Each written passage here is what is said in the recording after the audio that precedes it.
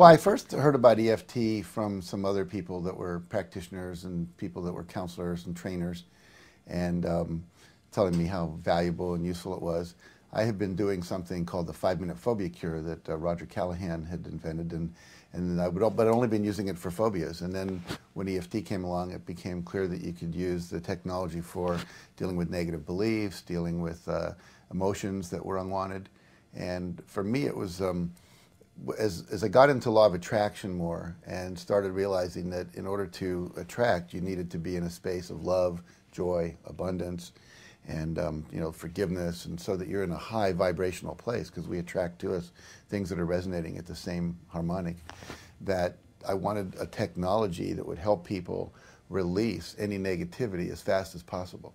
And so I was looking really actively for those and found a number of things, but I think EFT has been the most easily teachable and applicable for the general public of anything I've discovered.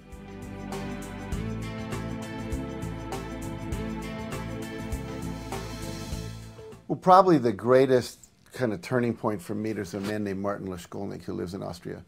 He's a practitioner of EFT, and he took one of my public seminars, and we were doing work on releasing negativity and anger and fear and things from the past. And he came up to me on the break and said, there's an easier way to do this. and you can do it with more people quicker, and it doesn't require all the cathartic release work that I was doing at the time. And so I said, great, why don't you come to my room and show me tonight? Because I didn't want to put him up on the stage without having seen it. And he worked with several issues of mine, one a belief and one wanting the desire to lose more weight, but I wasn't. And so we started tapping, and all of a sudden I felt totally different inside. I mean, there was literally a palpable, perceptual, sensory shift about how I was feeling. And so I asked him to, the next day, do some work with the group. And he does it so lightly and so with so much humor. I mean, when you first learn a technique, you're trying to do it perfectly. And he was just we were all laughing at ourselves by the end of it, and just so much release occurred, so many things people let go.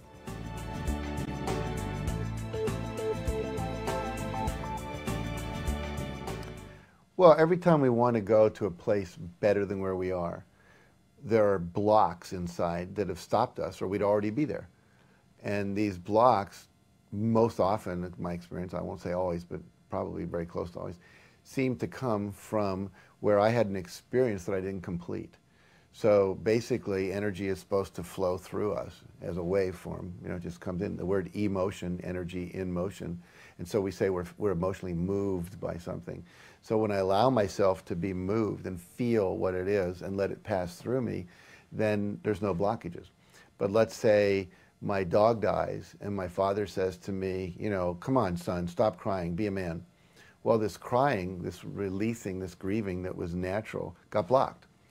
And to block it, I have to shut down on it. I have to tighten up against it. That's why people that are uptight literally have a lot of emotion they haven't shared. They've tightened up not to feel it, because it means they're going to get in trouble, they'll be rejected by their parents or whatever. So literally, as we begin to open up to new possibilities and want to go further, these things that have been incomplete in our life come up to the surface to be dealt with, or to hold us back, because it's trying to protect us.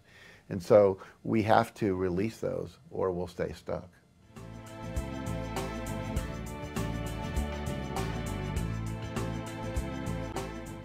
Well, if you want to create a better future for yourself and have more abundance, prosperity, and health, if you're holding on to resentment and to anger and blame, what happens is that you're creating a low vibration. You're literally living in the past, for one thing. You're focusing. I do this demonstration in my seminar where I walk off the stage that way. So I'm walking into the future, but I'm looking at the past. I can't see the future very well. I bump into things on purpose, But the idea is I want all of my attention focused on that which I want to create. I want to be fully present in the moment, but with my intention on what is my creating here and also in the future. So if I'm holding on to resentment and anger towards someone in the past for what they did or didn't do, or even guilt for myself, which is a form of resentment toward yourself, based on my expectations that you or I should have been different than I was, then what happens is I'm not focusing on my positive outcomes.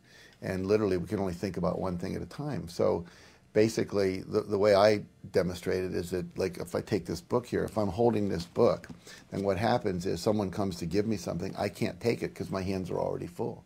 So I need to let go of whatever it is, release literally what I've been holding on to, and let it go so that I have a capacity to receive that which is wanting to come into my life, that which I preferred and desired and intended and set goals for and so forth. So when I forgive someone and literally let them go, then I'm more present. So too many people are walking around, with their hands full of what you should have done, what you didn't do. And it was, in my own life, it was very important. I grew up with an alcoholic mother and a workaholic father who also drank quite a bit. And it took me years in the old methodologies of letting go of that. And now we have more of these, fast working with the energy systems ways to release things. I've used it on myself, used it with my family. My wife, her father committed suicide when she was 8. And when I met her, she was still holding on to that very tremendously. And now she's been able to release all that. And then the natural aliveness comes forward because we're like trying to shake reality to be what we want it to be, or it can't change the past. So by releasing the past, then I'm here, and then I can be with whatever's present and create what I want.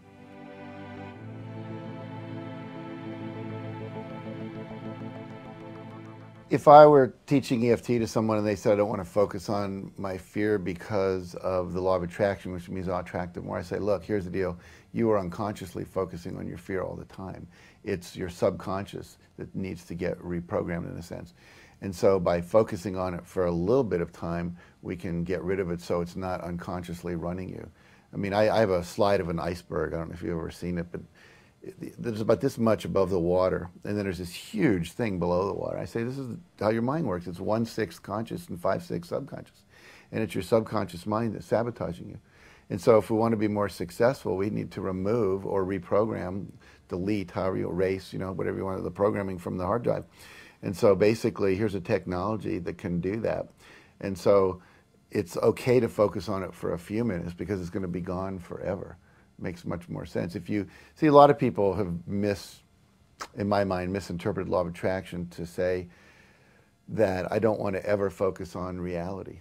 So my belief is you have to acknowledge reality and then choose what you want, and then there's a release process. Like if you look at The Secret, we talk about ask, believe, receive.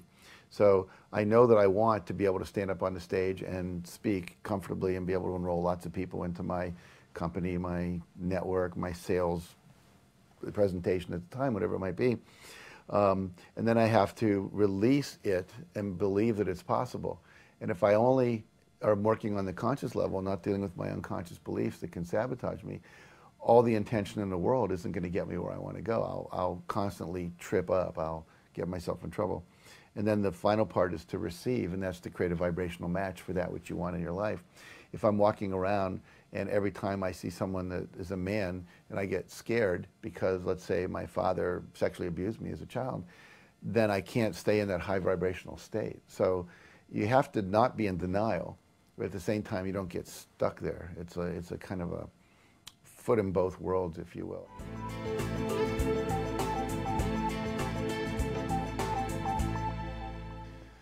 In my experience, the way you look at your life and figure out what your beliefs are is to look at what you currently have in your reality. In other words, if I'm poor, I obviously have some beliefs about money. They could be, everything from money's not spiritual, people with money are evil. I mean, if you look at all the movies we watch, it's always the mean rich people who are screwing over the nice poor people. And so we're almost programmed that, having money is a bad thing. But anyway, to look at all of your life and say, okay, what beliefs do I have to be holding? Men are bad, they only want one thing, there's not enough people to go around, the bosses are just trying to use me, whatever it might be. Now, so the first thing for me is to look at just what is my current reality. Second thing is I teach people, get together with a group of friends and brainstorm what are the things your parents said to you growing up that you think are still limiting you. If you get 5 or 6 people together and do that, and people start thinking things like, well, eat all the food on your plate, the kids in China are starving, and then you go, And today, if I go to a salad bar and I take a lot of food, even if I'm full, I keep eating it because I don't want the children in China to starve, whatever. So that brainstorming technique, you can come out with a lot of things. Children should be seen and not heard. You'll never amount to anything. Your father was a drunk, so you'll be a drunk too. And no women in this family have ever gone to college, and what makes you think you can, and you've got to hide your feelings, don't air your dirty laundry in public. I mean, it's just a ton of stuff we got.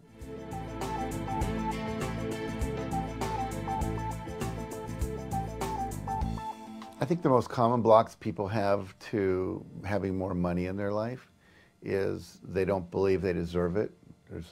We know that, for example, 38% of all women in the state of California have been sexually abused or raped by the time they're 38.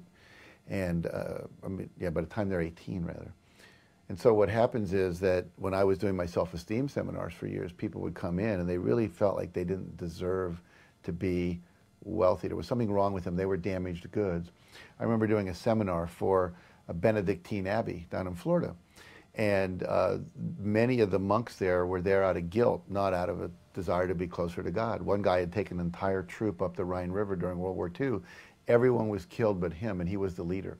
So he came back, went on about a 3-week drunk, and then basically joined the monastery. And I said, so why did you join? He said, because I didn't believe I deserved to have any more pleasure in my life. I did kind of abrogate that.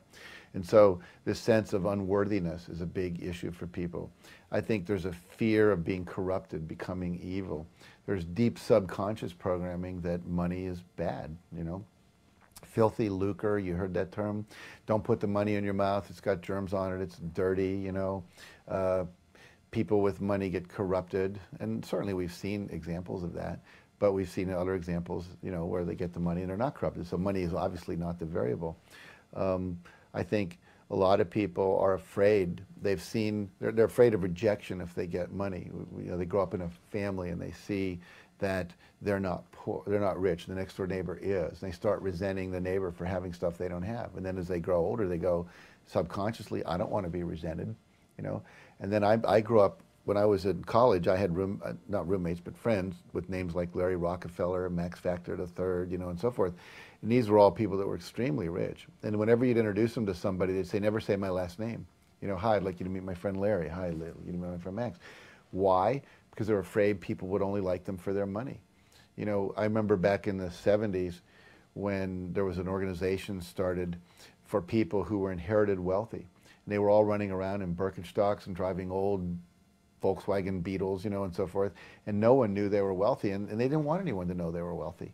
In fact, one guy had literally millions and millions of dollars, and he would borrow money from his friends because he didn't want them to resent him, reject him. He felt guilty for having all this money. Like, how come I do? I know when I first made $6 million in 1 year, when the Chicken Soup books really took off, I went through what I call my nouveau riche stage, and I bought lots of stuff, and I had a lot of fun doing it, but I felt guilty. It took me about 3 years to come to the place where I felt comfortable having that much money in my life, and there's a transition. So it's harder, I think, when you get it all at once. So you've got all these people that have all of these beliefs about money, so that when money starts to come into their life, they will actually sabotage themselves to put themselves back to that level where they feel comfortable again. Some people don't want to be responsible for that much money. They don't quite know what criteria would I use for spending it, investing it, giving it to philanthropy, and so on and so forth. So rather than deal with that, they'll just deny it or lose it. We see all the people that win lotteries. I mean, there's research on this. Something like 90% of the people that win a lottery within 3 years are back to the same economic level. They've either given it away, gambled it away, spent it all away, because their self-image wasn't one of being wealthy. So they had an impoverished image of themselves because that's the way they grew up. So lots and lots of pain around money. I remember teaching a workshop on abundance in Australia, and this woman in the middle of it just started screaming, money, money, it's terrible. I can't believe you just so much pain. And she talked about her father, and all he did was work for money. He was never there. Money was all that mattered to him. And so she blamed money for the fact that she didn't get the love she needed from her father, and the divorce it created, and then the fight over the will and all this stuff. And so she didn't want that. She wanted simplicity and love. And she thought the money was the cause of it when it wasn't.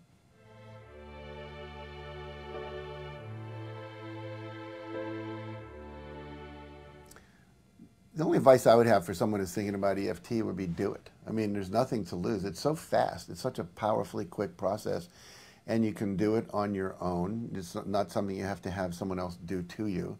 One thing I've loved about EFT is that there's kind of I call it a populist approach. Let's kind of take this technology and give it away. I mean, you can go on a website and get protocols for the techniques and the tapping points and the sequence and the 9 gamma points and all that stuff. And it's easily learnable and doable. I mean, I've taught it to nurses who have to put people into CAT scan machines who are phobic, and within like a few minutes, in they go, no big deal. So it's fast, it's rapid, it's effective, and there's no toxic side effects. It's just perfect.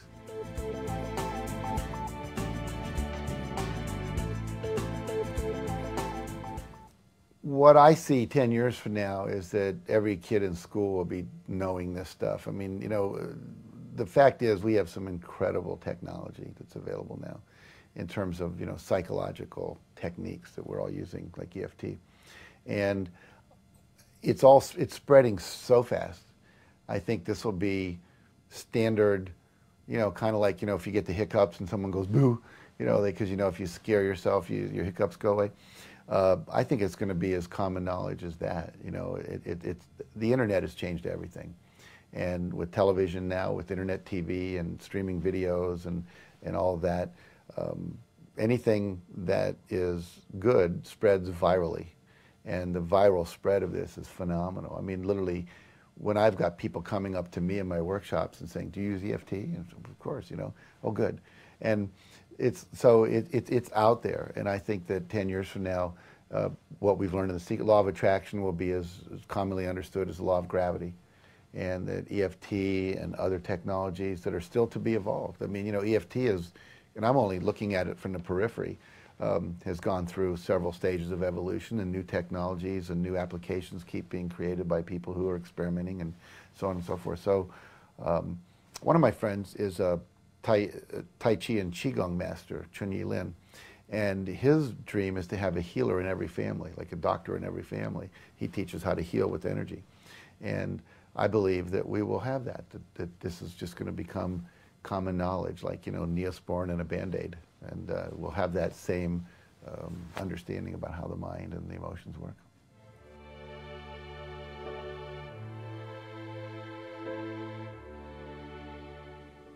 A number of years ago, I was in Bangkok, Thailand, and as you do when you're a tourist, you travel around and see all the little sites, and there's 3 places you always go. There's the reclining Buddha, which is this gold-leafed Buddha that's about as long as a football field. And then you go to this jade Buddha, which is about this tall, solid jade, and then you go see this thing called the golden Buddha.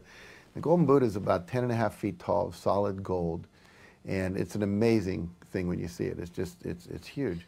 So while I was looking at the golden Buddha, my wife was off to the right side, and I was taking a picture, and she was over. There was this case that was full of a big piece of clay about a foot thick, 2 feet wide, 3 feet tall. And it said in 1953, 4, 5, 6, 7, something like that they didn't know there was such a thing as a golden Buddha. And they were actually lifting this big clay Buddha to move it, to make way for a road that was coming through. And as they lifted it up in this temple, it cracked. And they put it back down, and by then it was outside, and it would start to rain. And so they put a big piece of canvas over it to keep it dry. And the head monk that night came out to see if it was staying dry, and he shined a flashlight underneath the canvas tarp they'd put over it. And something reflected back from inside the crack, and he said, well, clay doesn't reflect light. There must be something else in there. So the next day, in the back where it wouldn't show if they screwed up, they chipped away, and sure enough, there was this golden Buddha inside. And their best theory is that about 300 years earlier, the Burmese were attacking Thailand. And the monks in this monastery covered up the Buddha with clay to keep it protected so it wouldn't be melted down and stolen as a spoil of war. They also think that all the monks were massacred, and therefore the secret died with the monks. So here it was like 300 years earlier or later, whatever, and they opened it up and discovered, I love the word discover, you take the cover off, you discover something, and the Buddha was always there. And so I was having dinner with my wife that night, and she said, that golden Buddha is like the people we work with in our workshops. Every one of them has this golden essence inside, Christ consciousness, universal consciousness, high self, love, Atman, or all these different terms that religions use. But it's been covered over with the clay of self-doubt, negative limiting beliefs, and fears, and so forth. And so our job in life is to remove that which isn't us, to get rid of the clay, allow ourselves to get back in touch with the essence of who we are, which is divine and creative and beautiful. So I see EFT as a technology or set of technologies that allows people to remove the clay off the golden Buddha of who they really are and let their true magnificence come forward and express itself again.